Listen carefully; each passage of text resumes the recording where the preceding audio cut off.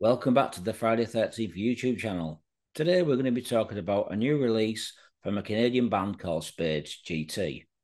The band have just released their debut album called Sewer City Radio, and it's an interesting album mixture and blend of punk, hardcore, and thrash metal. Check it out, metalheads.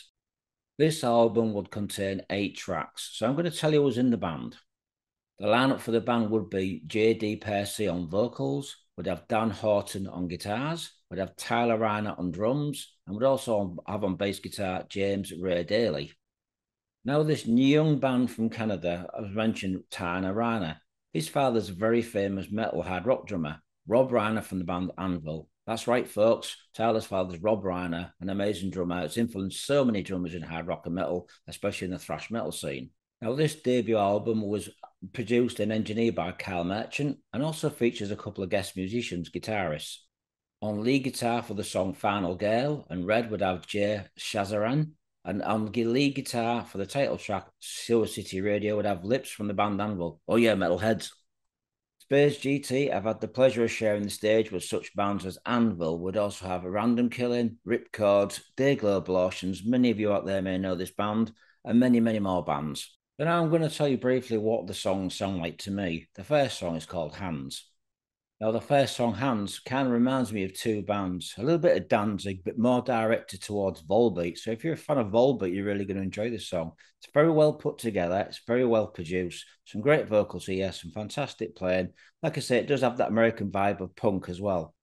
Now, vocalist John does have a hint of James Hetfield in his vocals and also the singer from Volbeat. So if you're a fan of James Hetfield and Volbeat singing, this is definitely a great song for you to check out. The song's called Hands. Now, the backing vocals on this song also reminds me a little bit of Offspring and also Misfits. So if you like the Offspring and Misfits, you're really going to like this song. Like I say, it's called Hands. So you got a combination of Volbeat, Misfits, Offspring.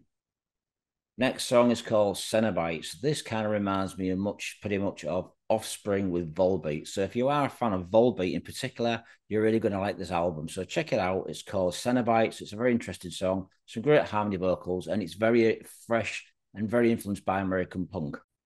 Next song is called Final Gale. Very much inspired by Offspring, a little bit of Green Day in here, and maybe a little bit of Poison Idea.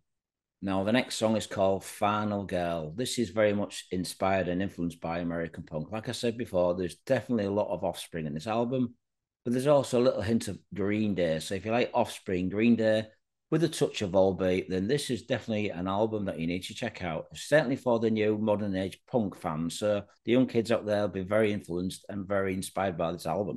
Next song is Core Red. I particularly like this song because I like the bass guitar and drums. This song really punchy. The bass guitar is definitely very punchy, and it really has a fantastic drum sound. So the bass guitar and drums really do shine through on this song. So does the rest of the music and vocals, but particularly being a drummer myself, you can really hear a nice snappy snare drum, really solid sound, but the bass guitar is very much like a clicky Steve Harris, but it mixes well. Like I said, the rhythm section's really well put together.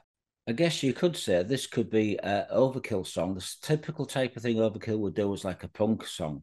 So if you like the vibe of Overkill from New York mixed with the punk, then this song is probably going to appeal to you. It's not a thrash song, but it's just got that vibe of Overkill when they do the punk elements. This song also has a vibe of Motorhead. So the blend of Overkill, Motorhead, and punk really does mix well for this song. Me personally, I think this is the best song on the album. So check this one out, folks. It's called Red. Next song is Sewer City Radio. This pretty much has the vibe of Metallica, also has the vibe of Volbeat. So the vibe of Metallica and Volbeat really went well in favour for this song. So if you want to check this one out, guys, and you like your Volbeat and your Metallica, then this is a perfect song for it. It's the title track of the album. It's very well put together. Some nice, interesting vocals. Very influenced by Volbeat singer, but it's a really, really good song. Some catchy parts in it. It's called Sewer City Radio, the title track of the album.